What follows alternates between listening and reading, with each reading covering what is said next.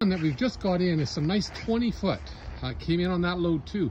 They're 20-foot car haulers. These units have two 7,000-pound spring axles with a spare tire or two. Okay, rock guard on the front of the trailer. Just an awesome looking trailer. And these are the first 20s that we've got. So again, you've got your Scorpion rock guard on the front and the leading edge of the trailer.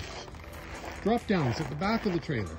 Okay, either side, depending on what you're loading skid steer, well, here. Then it, depending on the weight, I mean, it's not pulling up on the back of your truck, okay?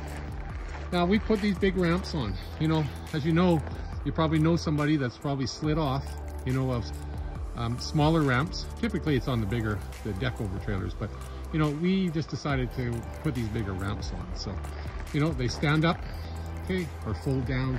They got, they're all spring loaded there. Okay, so that's another one that we brought in.